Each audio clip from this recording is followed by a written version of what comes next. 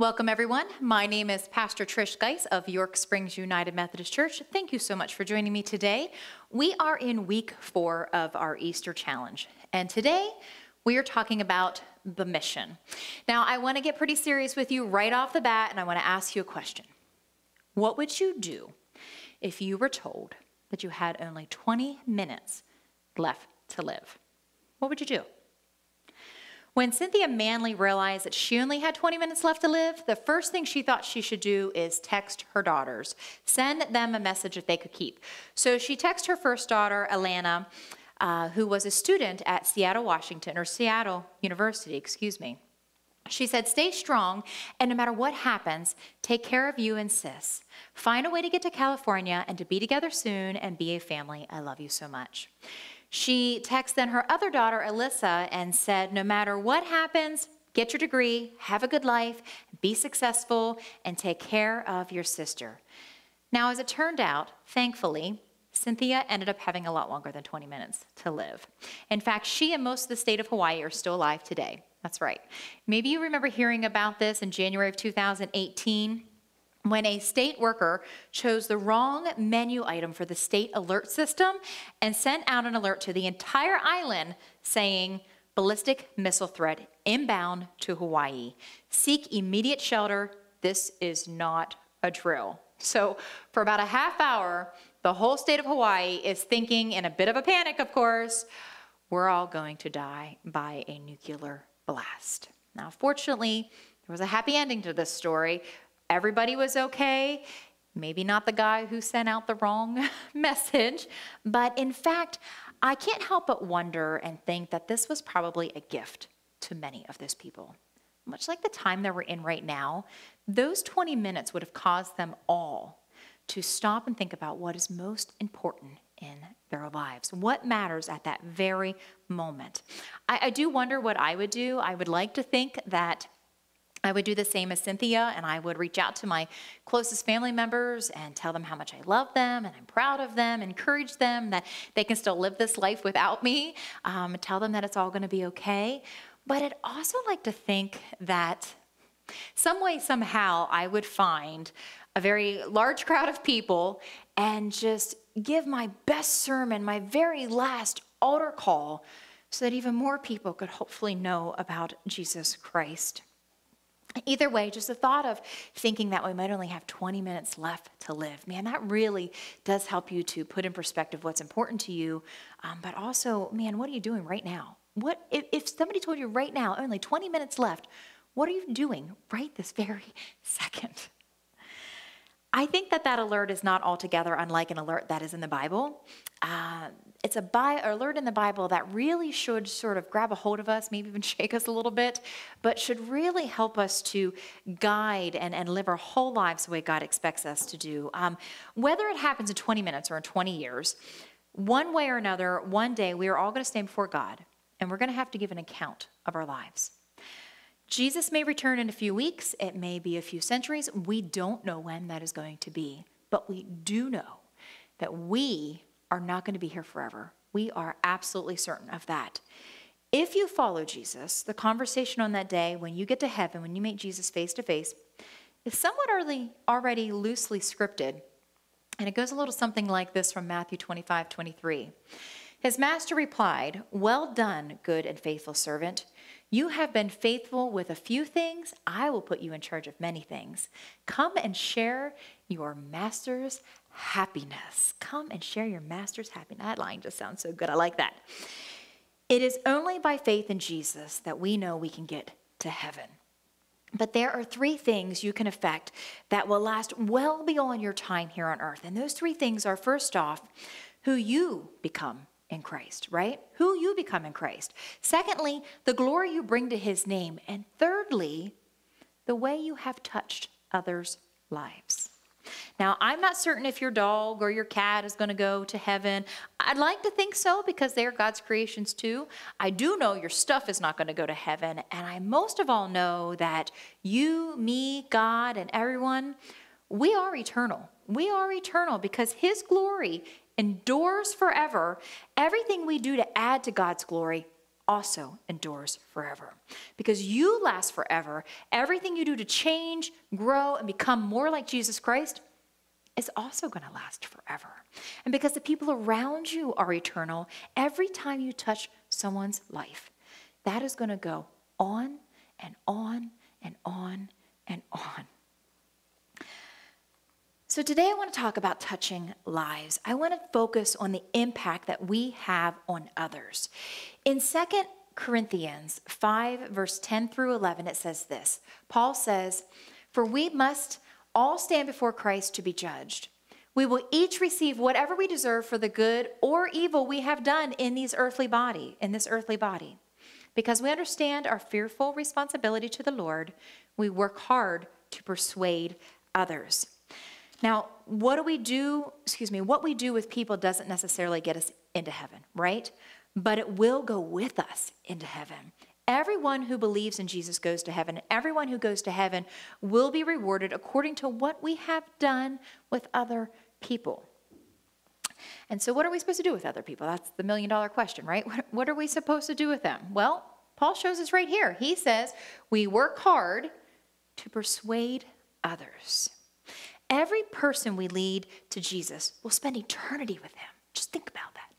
Every person we lead to Jesus will spend eternity in heaven with Jesus Christ. Therefore, is there really anything better to be doing while we're here on this earth? Is there really any better way to be spending your life than to sharing Jesus Christ with everyone you can? I mean, think of it this way. If you have gotten to know who Jesus Christ is, if he has changed your world, if he has freed you from your sin and your guilt and your shame, if he has given you new life, man, then how can you not share that with everyone around you? I mean, just think about that. If you are not wanting to share it with everyone around you, then I'm not really sure you know who Jesus is. Because if you know who Jesus is, then you're going to be in line with how he feels. And he wants everyone to know. Because he loves everyone and he wants them to be with him in eternity. So how can we not want everyone to know as well? Now, I wish I could have one simple formula for persuading everybody and anybody. I wish I could just give that to you. And I unfortunately do not have that. I'm sorry to say. However, if just telling people how to get to heaven, if that was a way that everyone would just believe and be persuaded, then I truly believe everybody would already know. I really do. But the problem is that everybody is at a different point on their faith journey. You know, some people might be ready. They might be raring to go to hear that good news and grab a hold of it and own it. But then there's other people right now who are going to totally oppose it. For whatever reason, they're going to totally oppose it. So I don't have an exact formula for you to use. However, I do have a place where you can begin. A place where you can begin with anyone, literally anyone. It's with 5 easy-to-remember words. Now, Craig Groeschel, he uses these words with his volunteers, but I actually think these words, these 5 great words, are wonderful to reach out to other people, to anyone. So these 5 words, I really believe, can open doors. They can open doors for atheists. They can open doors for Christians who have sort of faded off from the church. These 5 simple, easy words. Are you ready for them? Here they are. I notice, and you matter. I notice, and you matter. Now, you may not have all the right answers to everyone's questions. I don't either, to be honest with you. You may not have a persuasive and the perfect speech or the world-rocking testimony that's going to get everybody on fire, but you can notice people and let them know that they matter. People respond to that. Almost everyone responds to being considered. Your efforts may or may not lead them to their conversion. We don't really know that. What you do now might only be planting the seed and somebody else waters it and it grows later. But they do care if they are mattered. At least this is a place where we can start. I notice and you matter. I really think it's the little things. I really believe it's the little things that matter. And if you remember in Matthew 25 that I just shared with you, where Jesus said, well done, good and faithful servants, and come and share your master's happiness. If we go down just a few verses from there, Jesus really starts to give an explanation of that day. He says this, then these righteous ones will reply, Lord, when did we ever see you hungry and feed you, or thirsty and give you something to drink, or a stranger and show you hospitality, or naked and give you clothing? When did we ever see you sick or in prison and visit you?" And the king will say, "I tell you the truth. When you did it to one of the least of these, my brothers and sisters, you were doing it to me." On the day you meet Jesus face to face, more than anything, you'll care about where you stood with him while you were here on earth. I think the next thing you're going to care about is how you treated others while you were here on earth. The cool thing about this is that the bar is not set all that high to be touching lives. It's not too hard to make someone feel like they matter. It's just really not. Jesus made it very clear. It's not difficult to receive a reward on that last day. In fact, in Matthew 10:42, he says this. Jesus said, "And if anyone gives even a cup of cold water to one of the least of my followers, you will surely get a reward." Do you hear it? A cup of water. That's it. A cup of water. That counts. That counts. That's great, right? Just a cup of water. I love it that Jesus is doing this, that he's making it just plain and simple, because the Lord knows that I need it plain and simple, and I'm pretty sure most of the people around me and most of you probably need it plain and simple too. It's almost like Jesus is saying, just get beyond yourself in some way or another, and I'll take it. I'll take it. You just open the door for the man in the wheelchair and boom, it counts. Right? It counts. If you just smile at the grumpy neighbor with a yippy dog, it counts. If you give your husband a compliment, it counts, right? Even a tiny little compliment can have an eternal impact. A little compliment can really be a big deal. But here's the problem with this. I think that most of us are sadly self-focused. I kind of think of it like different tiers, like a different level of selfishness. And I'm not saying that God does this. It's nowhere in Scripture that God does this. And I'm not saying that God judges us on different tiers of our selfishness. I'm just trying to share this idea to explain how I want to grow and where I want to go in this part of my life. So let's start with the kindergarten of kindness level, right?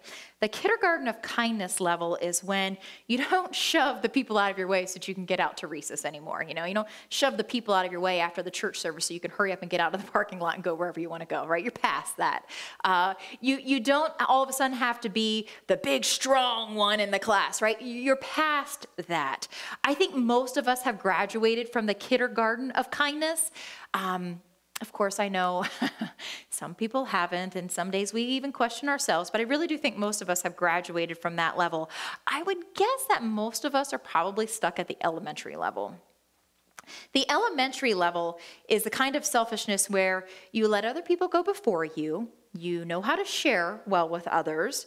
When people are with you, you make every effort to put them first, but like a grade school kid, as soon as they're not with you, they're not on your mind anymore.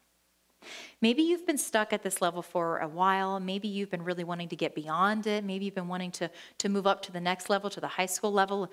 In this scenario, we don't do middle school. This is just elementary to high school. But maybe you're ready to get there. And I think the high school level of selfishness is when the people who aren't with you, they're not with you any longer in the moment, yet you're still thinking about them. You're still praying for them. You're still considering how you can be a blessing to them, what you can do for them. Now, let me throw this in. The college level of kindness is not only to think about other people often when they aren't with you, but also to sacrifice your own being, your own comfort, and even your own stuff to help others. These are the kind of people who turn their homes into orphanages because they just keep taking on other kids who they know don't have a home. These are the kind of the people who move to a third world country to be able to share the kingdom of God with others that normally they'd have no way to reach. Of course, Jesus gave us the ultimate example of this college level of kindness by sacrificing his own life for us while we were still enemies of God. Like, you gotta wrap your brains around that a little bit. We were enemies of God, yet Jesus died for us anyways.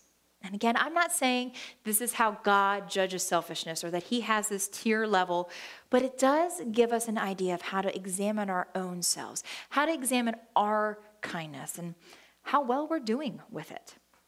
If reaching out to others begins with, I notice and you matter, then how does it get to the next step? What do we do to get to the next step? How do we get beyond the kindergarten kindness and up to the upper levels? How do we get to that college level, right? Again, I don't have a formula, but I do have a method. I do have a method, and you should know that if you actually do what I'm about to tell you, I really mean this. If you actually do what I'm about to tell you, your life is going to change radically. It is going to change.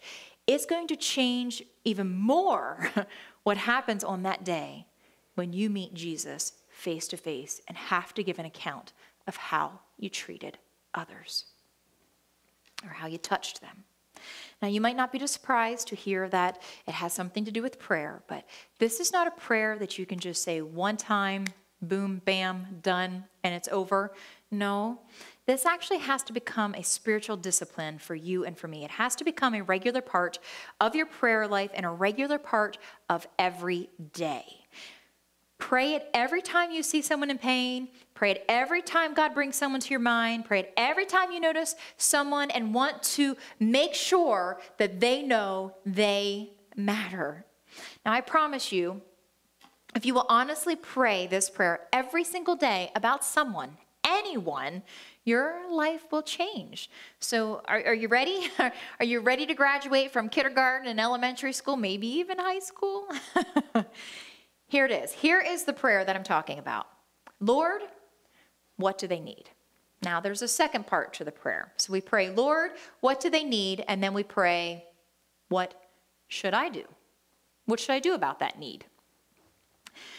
Can you already start to see how this is going to change everything for you and for the people you're praying for?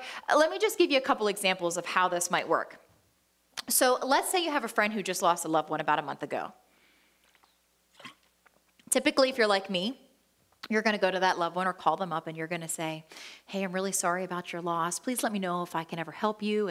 And they may simply just say, it's just as the, honestly, this is really the answer that I often get.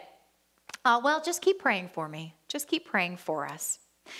So you promise that you will. You promise that you're going to pray for them, but then you kind of forget about it, right? And you kind of just let it go. And nothing really happens except for the next time you see the person, you're all of a sudden inside of you starting to feel a little awkward. Something's not quite right because you know that you never actually prayed for that person, that you never followed through with what they asked you to do. So let's start over in the scenario. What if now this person who lost a loved one, before you say anything to them, you say this prayer, Lord, what do they need? And let's just say God says to you, they need to know that they're not alone. And you say, okay, God, well, then what do you want me to do about it? And God gives you an idea. So when you call up your loved one, instead of saying, or your friend, instead of saying, hey, how can I help you? You know, asking the almost impossible question to answer. What if instead you said, can I take you to lunch? Bam, just like that, you have now graduated. You have now jumped up to the high school level, at least, of kindness. This prayer is so small. It's so simple to say these two things, right? It's so simple, but yet at the same time, it's just so big, so big. Think of how our lives, our church, our community would change if we would all, every one of us, if we would all make this a regular discipline where every day we prayed for someone else. What if this prayer was as much a part of our day as brushing our teeth or combing our hair? And I know that's probably really, they're probably really bad examples right now because most people probably aren't doing either one of them as they're stuck at home. However, you get my point, right? There's no way that we could literally pray for everyone. And I understand that. You're not going to live long enough to do that. But you can pray for someone, and you can literally pray for anyone. It works at so many levels. It can work for the mean person who is working in the government office. I mean, we all know this scenario, right? You go into like the unemployment office and everybody's just mean, right? You know, they look so nasty and miserable. And you say, Lord, what do they need right now? And you feel God telling you they need a little compassion. So you say, okay, God, well, what should I do about it? And God gives you an idea. And he says, go up to them and tell them, hey, I notice. And you matter. And thank you for all the hard work that you are doing. This prayer can also work instantly. Let's say you see a homeless man along the street And you say, God, Lord, what does he need? And God says, he needs some dignity. And you say, well, what can I do about that? God gives you an idea. You can walk up to the man, look him in the eye like he's a real human being, shake his hand and say, can I pray for you? Bam, just like that, check. That counts too. It counts. The mean lady at the unemployment office counts. The homeless man, it counts. This prayer can even be repeated for weeks and weeks and weeks and weeks. If you have a daughter who's struggling, if you have a son who's struggling, you can say, Lord, my child is struggling. What does he need? And then it comes to you that this person, this child of yours, just needs to know that you were there no matter what happens. And you say, then what should I do about that need, God? What should I do with that? And God says, you need to find a way to reach out to that child every single day and keep praying. And just like that, check, it counts too. It counts too. It can happen with that jerk or at school or at work, that person you just don't like, that nobody likes, right? You know, the miserable person. And you pray, God, what does that person need? And God says, he needs a hug. And you pray, well, God, then please bring somebody to hug him. But I'm just kidding. Maybe it's you. Maybe you're supposed to hug him, right? You know, just do it. I mean, it's an effective prayer. But I want to warn you, I really want to be serious here for a moment. I want to warn you that it's also dangerous prayer. And I say that because of what I find in James. James 4:17 says this, if anyone then knows the good they ought to do and doesn't do it, here it is sin for them. So if you know the good that you're supposed to be doing, but you choose not to do it, it's a sin. The danger with praying this prayer is that as things come to mind, you got to follow them. You got to listen and you got to do it. Even if you don't want to give that jerk a hug and God tells you to, give him a hug anyways. For example, let's take this scenario. What if it went something like this? God, what is that couple that you brought to my mind a little earlier today? What do they need? And God says, they need a car for their daughter. And you say, okay, God, what do you want me to do about that? And God says, give them one. Now all of a sudden we are playing with the big boys of faith. Right now we're at the college level. We've even graduated from master's school, right? So look, I know I'm being a little silly with some of these things, but I want you to consider doing this with me. Would you just start by finding one person every day where your actions say, I notice and you matter? Then would you pray these prayers with me just once a day for one person a day? That's all you need. One person for one person a day. So we say, I notice and you matter. And then we pray, Lord, what do they need and what do I do about it? Maybe you'll even pray for the same person day after day or for weeks at a time. And I know sometimes it seems like God doesn't always answer our prayers or it takes so long for him to answer our prayers. But, you know, I will just say this. I really don't think that God is going to ask you to buy somebody a car. I guess he could, but that's probably not real reasonable. But I am concerned that sooner or later, I am certain that sooner or later, God is definitely going to bring the right idea for us. The right idea of something that we can do to help fulfill the need of the person we're praying for.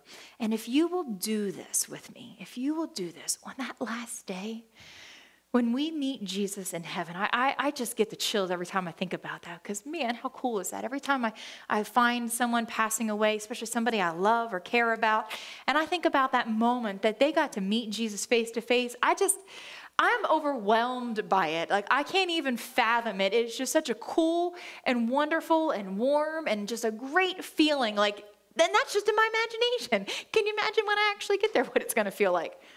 But when we get there, we are going to be so glad that we learned these 5 simple words.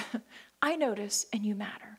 And we're going to be so glad that we prayed this simple prayer. Lord, what is their need and what in the world can I do about it? And look, until those last days, we're going to have a lifetime packed full of ministry stories of ways that we have touched lives. So look, this is my challenge to you for this week. Every week I've been giving you a challenge. Last week was about sticking in the Bible for at least 10 minutes a day and praying for 5, getting in the Word. This week, this is your challenge. This is your challenge. And I promise you it's not hard, but you got to be honest with it, and you got to stick with it. If you really want to see a difference, if you really want to see how it's going to work, you've got to stick with it. So this is my challenge. Let's try it every day this week and see if anything happens. And if this could become our daily discipline, I believe every single one of us will have scores of stories to tell about how God used us, how he included us, how he probably scared the dickens out of us, and how he came through for even us. You know, this could be an awesome adventure. And it kind of makes me sad that we're not gathered together for the time being. But, you know, if you start now and make this your discipline every day, when we do come back together, we are going to have an amazing joy time, right? We have a time here in this church called Joys and Concerns, and the joys are sharing the way God has been working and the way God has been answering our prayers. And then, of course, our concerns are our prayers that we are certainly concerned about and want to lift up to God. But man, if we would all start doing this right now, by the time we get together, however many more weeks or whatever that'll be, can you think of all the stories we're going to have to share? We might have to have a whole hour just of that, and that would be all right with me. It would be all right with me. So let's try it. Let's try it. And I don't want this just to be a nice sermon. You know, and bless your hearts, I really love your encouragement. Oh my goodness, are you helping me? Because I'm sitting in an empty sanctuary, and it is truly strange still after 7 weeks to be talking to just a camera. So I appreciate your encouraging words, but I don't want this just to be a nice sermon where everybody says, oh, great job, Pastor Trish. That was a very nice sermon. And that's where it stays. I really, really, really am praying that this is the beginning of everything changing for you, for me, for this church, for the church, for God's church, for our whole world. For our whole world. If you didn't get a chance to watch the children's message, please go watch it. It's much like a domino effect. You know, if you set up dominoes and you just knock the first one over, it goes on and on and on and on. And that's what can happen when we touch lives for Jesus Christ. It'll go on and on and on. So look, this is all we got to do. Let's just show God's love in a practical way. Let's tell people that we notice and they matter. And let's pray this simple prayer. Lord, what do they need and what can I do about it? It's as simple as that. Let's pray. Father, thank you for your kindness. Thank you for all the love and kindness that you have shown to us. Thank you for our salvation. That's a huge amount of love and kindness. I pray that you would help us to notice others because they matter, and not just to us, but man, they matter to you. Remind us to seek your will and your plans for them. Please show us how we can make a difference and touch every life, or touch one life at least, every day, Father. Let this rock our worlds. Let this change who we are, and let it, most importantly, grow your church, grow your kingdom. In Jesus' precious name, Lord, we pray these things. Amen. Thank you all so much for listening. Please take this challenge with me. Please send me a message if you take this challenge and something great starts to happen. I would love to hear the results of your challenges. Even if it's one of the challenges that I gave you in the previous weeks, please share them with me. I would, again, love to hear it. It would just be encouraging for me too. So thank you, and God bless, and take care, everyone.